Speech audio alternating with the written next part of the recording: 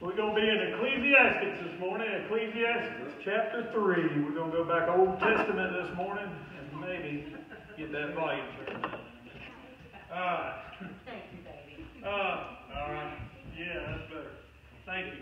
Go to the bathroom. Thank you. Ecclesiastes chapter 3 is what we're going to be looking at, the first 13 verses in there. Before we get started, y'all know the drill. Y'all know what we do every Sunday. We're going to do our spiritual breathing. All that junk you brought in, any of that stuff, any of anything that's hindering you from being ministered to by God today, as you breathe out, you just ask Him to take that away. Just ask Him to just clear your heart, to clear your mind. Empty yourself of yourself. And as you breathe back in, ask Him to fill you with that perfect Holy Spirit and to minister to you in this place today. Ecclesiastes chapter 3, looking at the first 13 verses.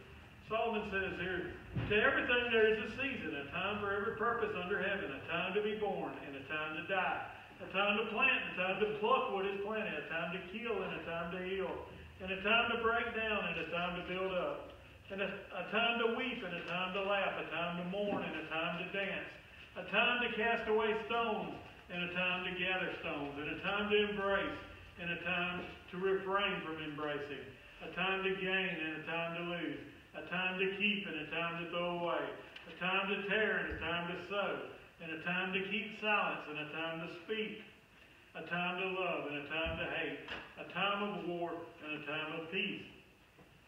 What profit has the worker from that in which he labors? I have seen the God-given task with which the sons of men are to be occupied. He has made everything beautiful in His time. Also, He has put eternity in their hearts, except that no one can find out the work that God does from beginning to end. I know that nothing is better for them than to rejoice and to do good in their lives, and also that every man should eat and drink and enjoy the good of all his labor. It is the gift of God. Father, again, I thank You for this opportunity to preach this morning, Lord. And Father, once again, I ask that I can decrease, You'll increase, Lord. Father, that You'll hide me behind Your cross. Father, I just pray that You go out before me, preparing the hearts, preparing the minds of each and every person here, Lord. Father, if there's one person under my voice that doesn't have a real personal relationship with the Lord Jesus, Father, this morning I pray that You reveal that to them, Lord. Father, I pray that You prick each of our hearts through the preaching of Your word this morning, Lord. Father, show us where we need to change. Show us where we need to yield. Father, break us where we need to be broken. Father, once again, I just pray that You bind Satan, loose Your spirit in this group of people whom You love. In Jesus' name, amen. Well, this past year has been a good one, hasn't it? It's been a lot different. We are in our first year of 2021, and 2020 is finally behind us. 2020 has been different, ain't it? It has definitely been different than any year I can remember. You know, as a church, we've been moved out of our comfort zone. We've had to change some things. You know, there was a couple months we didn't have church inside the building. We were out there in the yard next to it. You know, I was preaching out of the back of a pickup. We were having drive-in services. There were some churches though that shut down completely during that time. Didn't have church at all. We were fortunate enough to at least be able to do it from that aspect, from that angle. You know, and then we look at some of the other stuff that's went on. You know, it's been one of the most disturbing political years we've had in a long time. And I say that regardless of your political affiliation, there's been some things that have went on in the political realm that have just been disturbing in this past year. You know, we've had an impeachment of a president. We've had a heated and somewhat contested election. Peggy spoke about it a while ago. We don't even know yet if this is over with yet or not. You know, and I say that in all respect to all political affiliations. It has been a turmoil year there. Right. And then on top of that, in this church, you know, we've had a lot of personal situations in this church, just to name a few. You know, my wife, Cheryl, her wreck, and her mother dying, and Nathan's scare with his liver, and Diane's scare with the spot they found on her breast. Joseph, him and all them other graduates, they almost didn't have a graduation this past year. Things were up in the air there for a while. It was all in turmoil. You know, Aaron's leg, that was something that come about that had us all shook up. Stephen with his kidney stones. You know, we lost 2 members this past year. 2 old teachers at that, Brother Tom and Sister Debbie. We lost both of them. And now we have people out with COVID as we speak. And I'm probably missing a lot of stuff on that list that I just named. I'm sure I'm missing quite a bit. But it seems like as a church we had our cart loaded on it. As a congregation, most of us look back and think, I sure am glad 2020 is gone. I don't know about y'all, but I look back and say that. You know, I almost, not quite, I couldn't quite make myself do it, but I almost stayed up to midnight just to make sure it was gone. I just couldn't do it. I fell asleep before midnight.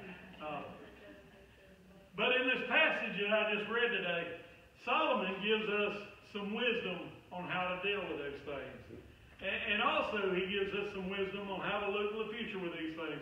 So that's what I want to do this morning. I want to dig in and see what one of the wisest men in the Bible outside of Jesus Christ himself has to say about these things.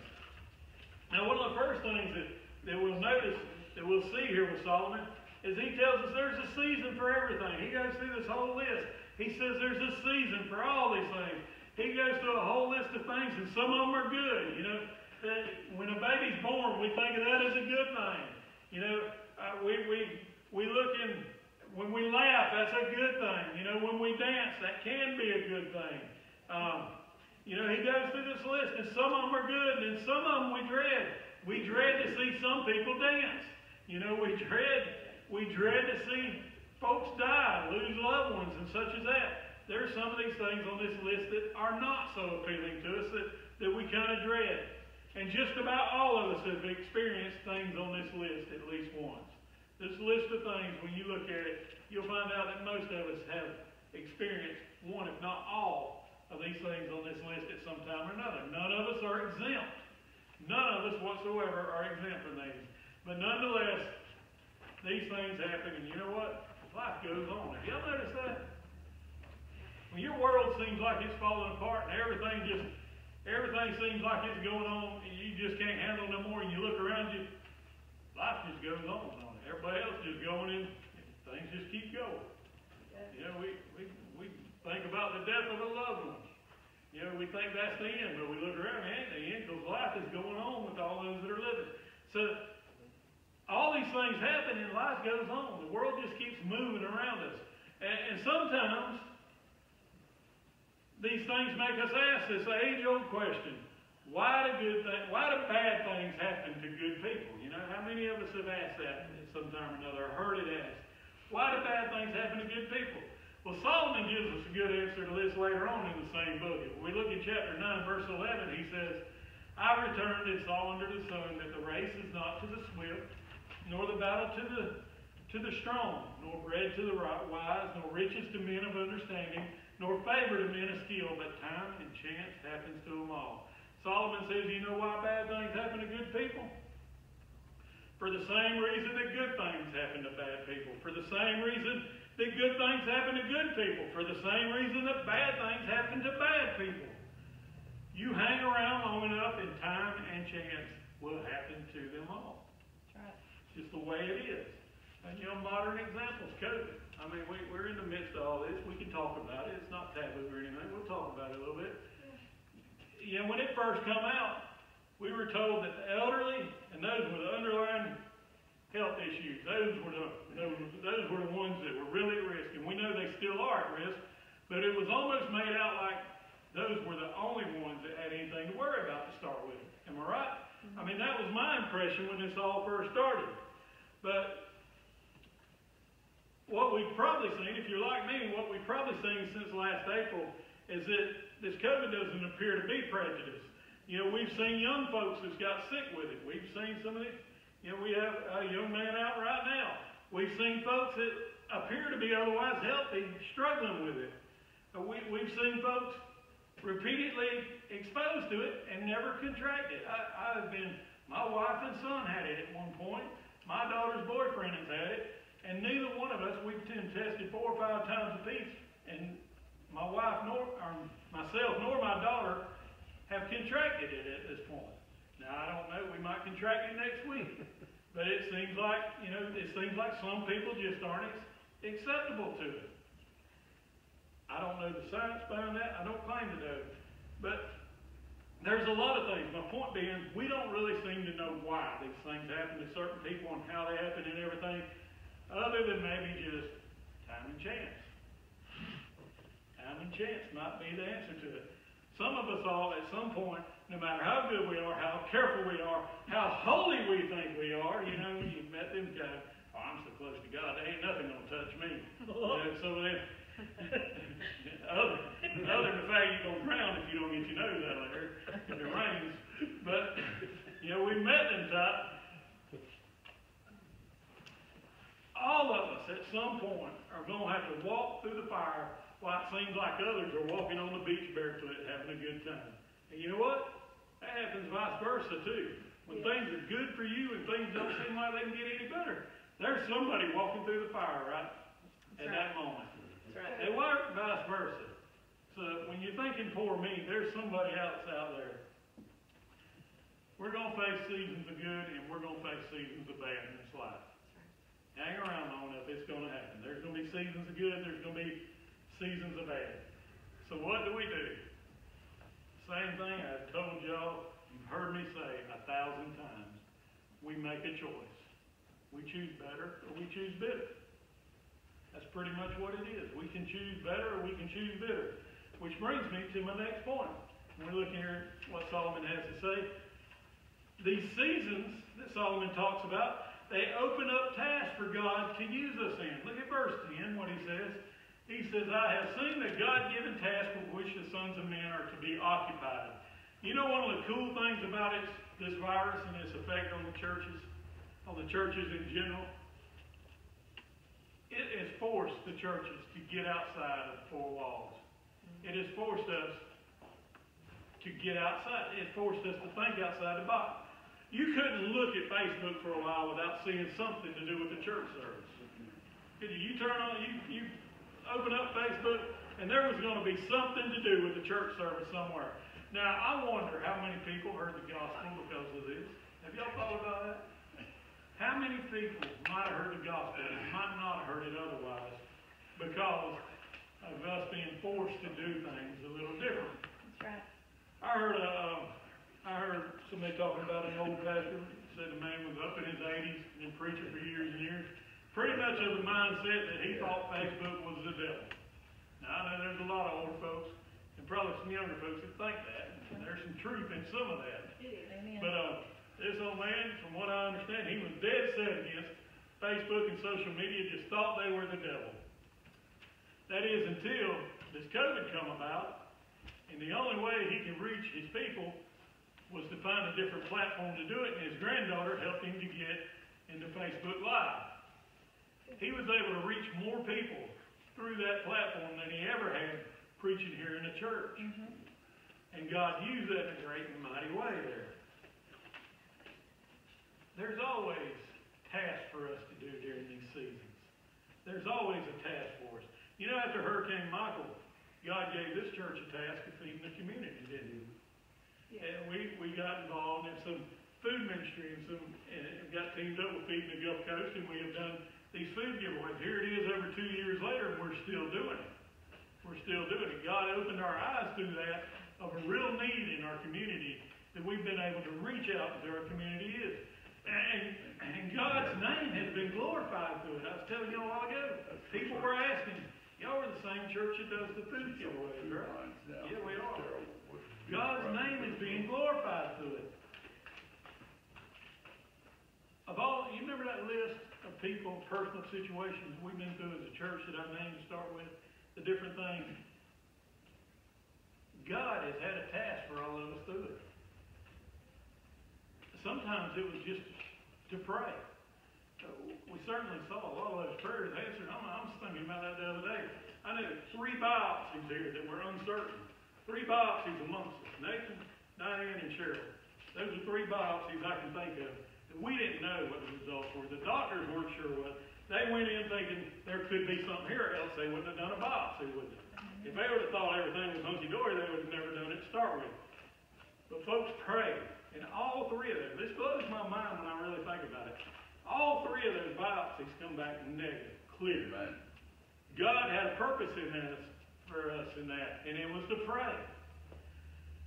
Sometimes it might have just been to encourage. Your task might have been to encourage. When my mother-in-law died, I'm telling you, there's a lot of y'all showed up to the viewing. Some of y'all come to the funeral. Just about everybody reached out to us in one way or another. But I'm going to tell you, it didn't just encourage Cheryl and I and the kids. My father-in-law made the comment. He said, y'all got a big following, don't you? I said, no, we just got a lot of people that love us in the Lord. You know, it made an impression on him. It encouraged him. So you were an encouragement. That was part of your task. Sometimes it's to show up and build around. I know Aaron appreciated that. I know that from experience. I know he had to appreciate it because I've been in his situation, and I don't know how I'd have gotten a house if I wouldn't have that ramp built. And I'm sure Aaron appreciates it, and we've had conversations about it. I know he appreciates it. My point being, there's always a task for us in these seasons. And let me say this. Let me point this out. Be careful when God gives you that task of saying, this just isn't my calling. You ever done that? I've done it. Well, that just ain't my calling. I ain't going to be a part of that. That just ain't my calling. Be very careful. Sometimes that's true. Other times what really happens, we use it as an excuse to get out of things we don't necessarily like to do. Sometimes we just don't want to do it, so we use that, well, it ain't my calling to do it, to not do it. I'm pretty sure, I'm almost positive, Sister Peggy's calling is not to be a carpenter. She spent years teaching in the public school system, was a principal in the public school system. I'm pretty sure that was her calling. And it weren't to be a carpenter. But she was right there at Aaron's house with a drill in her hand and had a good time doing it. I did. I'm pretty sure that Stephen's not here today, but I'm pretty sure, I know Stephen. I know how he is about getting up and getting somewhere early. I'm pretty sure it's not his calling to get up at 6 o'clock in the morning and drive 45 minutes to be here when we got two giveaways, to be here by 7 o'clock to help unload the truck. But he's here anyway. And I'm going to tell you, I know for a fact, because I have tried it, it is not my calling to work with young people. I tried being a youth minister, and I found out it is not my calling to be a youth pastor. That was not my calling, but I'll tell you something. There's nothing. I'll go to camp. I'll drive the van. I'll go overseas with them. There is nothing I wouldn't do for these young people to help them grow in their love for the Lord and their love for His church. Amen. There is nothing I wouldn't do for them. It might not be my calling. I might not necessarily like all of it, but I'll do it. I'll do it for them. And I think most of us here have that same attitude. Sometimes we miss that task that God has given us simply because we do not want to. We don't want to. There's a lot of things I don't want to do. And I tell my kids this all the time. Just because you don't want to do it don't mean it don't need to be done. Very good. You know? That's right. I don't want to take out the trash, but you let the trash pile up long enough. Somebody's going to want to took it out. It's got to be done. When we do that, here's the kicker. Here's the thing we too often miss. You know who misses the blessing when we do that? Sure, you miss blessing somebody else. But the bigger blessing is the blessing that you receive. The one that's given is receiving a blessing there. And you're missing out on your own blessing when you neglect to do these things. Acts 20:35 says, I have shown mercy. I have shown you in every way by laboring like this that you must support the weak. And remember the words of the Lord Jesus that He said, it is more blessed to give than receive. Marcus D. Lafayette was a French officer who provided invaluable assistance to George Washington and the struggling American army. After the war was over, he returned to France and resumed his life as a farmer with many estates. In 1783, the harvest was a terrible one, and there were many who suffered as a result. Lafayette's farms were unaffected by the devastating crop failures. One of his workers offered what seemed to be good advice to Lafayette. The bad harvest has raised the price of wheat. This is the time to sell. After thinking about the hungry peasants in the surrounding villages, Lafayette disagreed and said, no, this is the time to give. Man could have made a fortune, but he decided to give give instead, because he's seen the need around him. Now, that's talking in the physical. I understand that's talking in the physical realm. That illustration is, but it can be said of the same as spiritual blessings. The phrase, you can't outgive God, we talk about that a lot, you can't outgive God. That's not just your money. It's more than just your money. It's the spiritual things as well. He has a task for you. And now we got to search out what that task is. And when you hit one of those seasons, when you're in the middle of one of those seasons, and you are in a season now, whether it's a good season, a bad season, whatever it might be, maybe it's just a season where you're just coasting, I don't know. But you are in some kind of season of your life now. And God has a task for you in it. And our job now is to search out what that task is, grab hold of it, and watch God bless not only others, but you as well. God has a blessing for you through that task. And my last point, as we look at these words of Solomon, celebrate the things that God does and quit complaining when it doesn't work out your way. Is that blunt enough? Does that make it blunt enough? Celebrate the things God does and quit complaining when it doesn't work out your way. Look at verses 12 and 13 there. He says, I know that nothing is better for them than to rejoice and to do good in their lives, and also that every man should eat and drink and enjoy the good of all his labor. It is the gift of God. Y'all, I know y'all hear me bragging about the church all the time. I like to brag about this church. And let me just go ahead and tell you this. I love this church, and I'm proud of this church. I am very proud of the things the church does. For a small church, we do a lot of things. I mean, there's a lot of outreach goes out of this church. A church this size, we're probably running about half of what we generally do, or maybe even a little less today. But for a church this size, 500 and something shoe boxes. Sister Linda was talking about a church she was in, 300 average attendance. The most they ever did was 100 and something shoe boxes. That's something to celebrate. That's something to be proud of. For a church this size, I have lost count of how many nations that we have reached with the sewing ministry. I mean, these little dresses have helped take the gospel into so many different nations. For a church this size, we are helping support a missionary in Nigeria right now that otherwise they might not be eating this month. For a church this size has been able to send missionaries from the church over into the Dominican Republic for the last several years. For a church this size, we baptized. This past year, COVID has done a number of things that haven't went like we wanted. But the year before that, remember, we baptized around 20 people, I believe it was, when we done the annual church report. Somewhere around 20 people in a year's time. I mean, that's something to brag on God about. Amen. The things that God has done. That's just a small list of what God has done through this little church. So yeah, I love to brag about this church. I do. I'm proud of this church. I really am. I'm proud of what God's doing in it. But another reason I brag about the church is because I know how I am. And I have to celebrate the small things to keep my mind off the negative. Because I know that if I go down that negative, if I start concentrating on that negative, my attitude is going to go right with it. My attitude is going to go negative as well.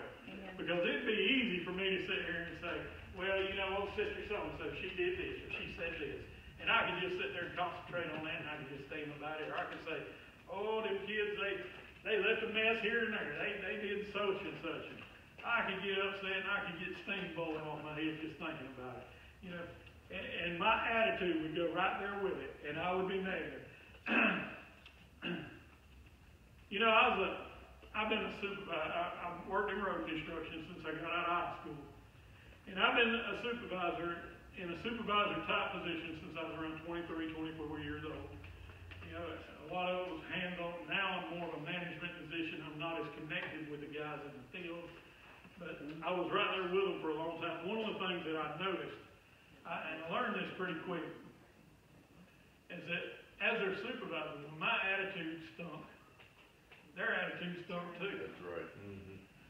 contagious. So if I was out there and I had an attitude, them guys working with me, they had an attitude too. And boy, I get some mad at them. I'm like, well, you got an attitude. Because you do. We're mad because you are. We don't know why we're mad. You're mad.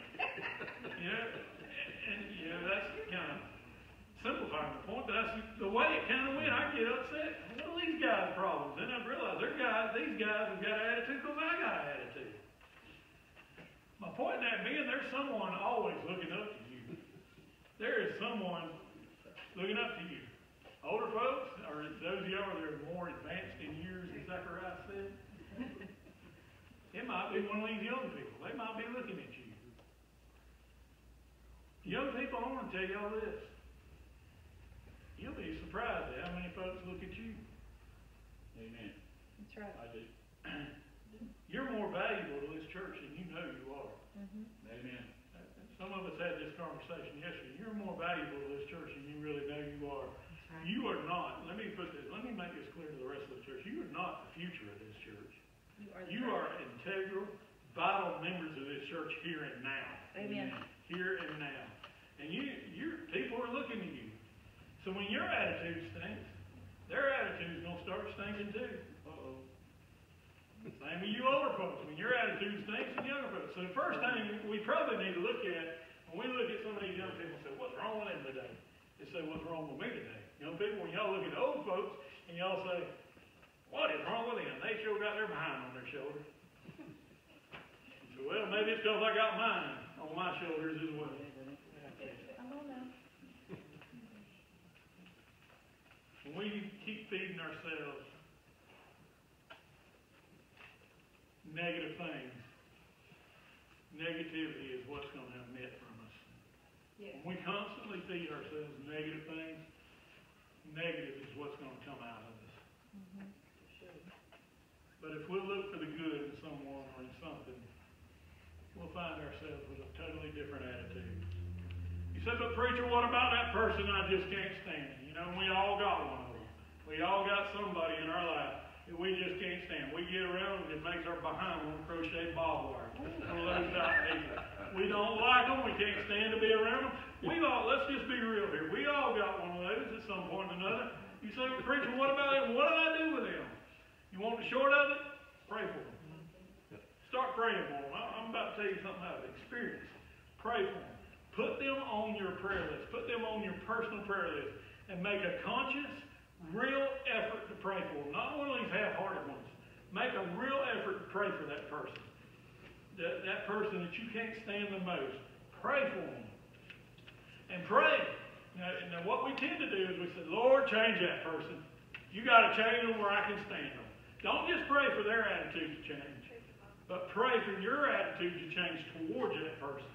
Start praying that and watch what God does through that. I've seen this work time and time again in my own life. I have figured out when somebody's getting on my last nerve, when somebody's getting under my skin, what I need to do is put them on my prayer list. And I have seen God work this out time and time again. We might not ever be best buddies, but I'll have a different outlook on them. I'll have a different attitude towards them. And when you see God moving in that person's life or in your own life, you know what you need to do? Celebrate it. Celebrate it. Give God the glory. Say, praise Jesus. Look at what he's doing there.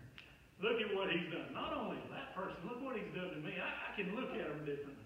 I can look at him like Jesus looks at him for a change.